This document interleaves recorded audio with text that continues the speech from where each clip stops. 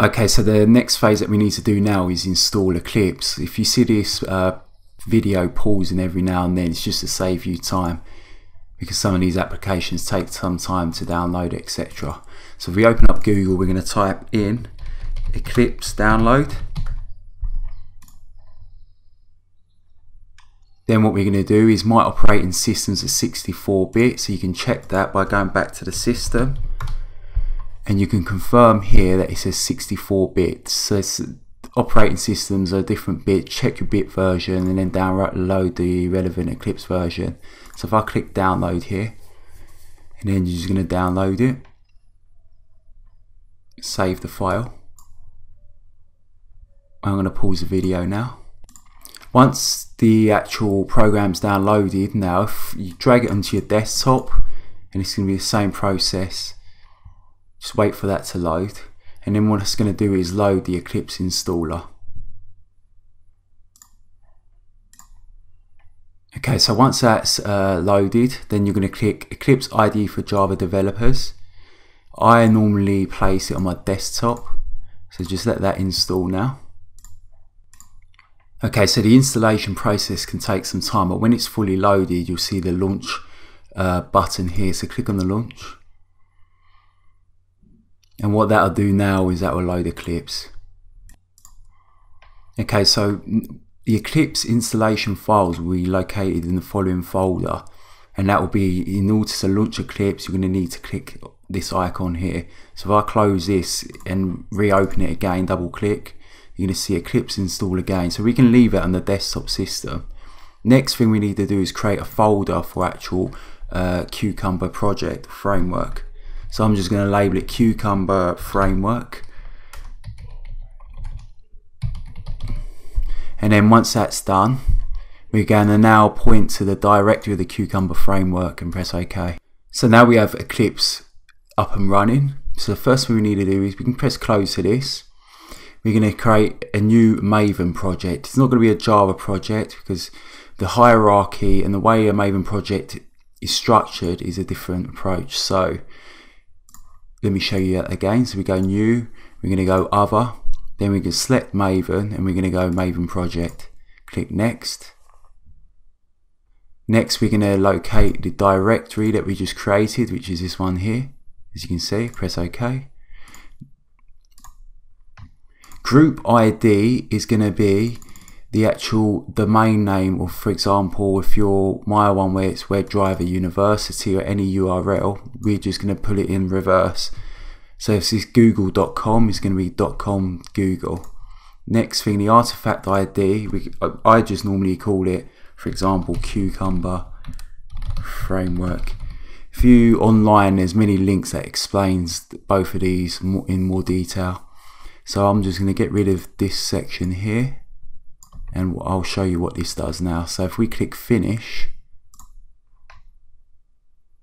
as you can see, it's got rid of the domain.com and then .com WebdriverIO University and just left Cucumber Framework. I just think for me it's just easier and more visually easier to look at. So what we've got now in a Maven project, we've got the main folder and test folder, which I'll explain in the later courses in more detail.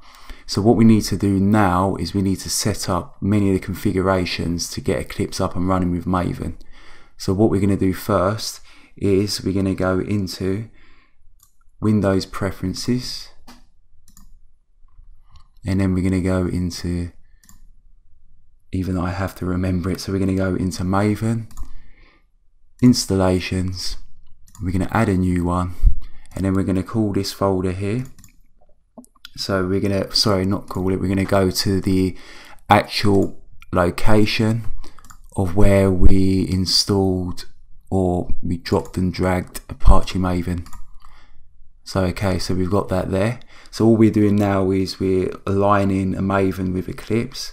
So we can press OK to that and press finish, enable that and press OK. So the next thing now we need to do is make a few more changes. So we go Windows Preferences, we're going to go under Java, and then we're going to go into Installed JREs, because this is not pointing to the Java JDK that we installed. So let's go next, We're going to now locate the Java JDK, which is going to be into this PC, and it's going to be under local drive, program files, Java JDK. One important thing, this default VM arguments here, I'm going to post the link to at the end of this video. You need to copy and paste this contents here and put it there. So copy that there and press finish. And then select the Java JDK, press OK. Okay, now if we look at the problems within our project itself, you can see the build path's not specified. So if you right click on the project, you can go properties, select the project itself. So you go Java build path, then we're going to go onto libraries. Here on this JRE system, press edit. You're going to put an alternative JRE, which is the one that we set up previously. So press OK, finish, apply, OK. So now that will get rid of that problem. Okay, now we need to set up or align the M2 repo just to make sure. In later videos I'm going to explain more about the M2 repo, but basically what it is, it's a location that when you update your project, it extracts all the files it needs into this one location. So what we're going to do is we're going to go onto, click in your folder, go properties, same location again, and then we are going to add a variable, and we're going to select this one here. If it's not visible, then you just need to add a new variable. You can just create a new variable. So you can go configure, press new here, but you should see m2 underscore repo already there, and it's always going to be in your user account folder called m2 and then repository. Press OK, apply, OK. Okay, now just to confirm that we've set up everything correctly, if you right click on the POM file here, I'll explain in more detail what the actual POM file is in later videos. If we just select install, this is going to try and download the relevant files if it's not already done so. And as you can see here, the build's successful. So now our project, or Eclipse, is pretty much up and running. There's a few more installations that we'll need to do, which will be on the next video. Okay, so I've created this additional add-on to this video. If you're getting the following message still and you've made all the correct changes to the Java JDK, so just to confirm that you've set up all the correct settings here, you're pointing to the relevant JDK here, but you're still, when you update, that's when you update your project, such as the following, and then suddenly you're getting the below message. Just make sure that in your POM file you add the following code underneath the properties. So I'll add this code to the course contents. Just make sure that you add in that following code. So if we go here, let me just see the message there. So let me double check that. So we need the plugin, this line of code here within plugins. Okay.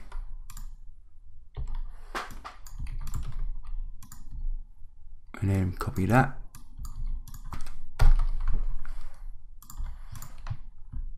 So if this is making no sense to you, later when you go on the next section of this course where you're working with Maven Project, if you made the changes within this video, but you're getting that message there, what it's doing, we've pointed to the correct Java JDK, but when we update the POM file, the POM file is changing the JDK. So if we add this code in there, in here, and we format this code, so let me just quickly format it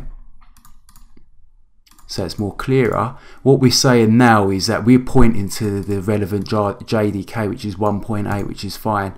So now if we save the POM file and update the project, we don't get any more errors. What I'm going to do is I'm going to add this POM file into the course content so you can copy and paste the code here. It's not going to make any sense yet if you're still, because we've not moved on to the Maven Project section yet, but as the course goes on it will make more sense.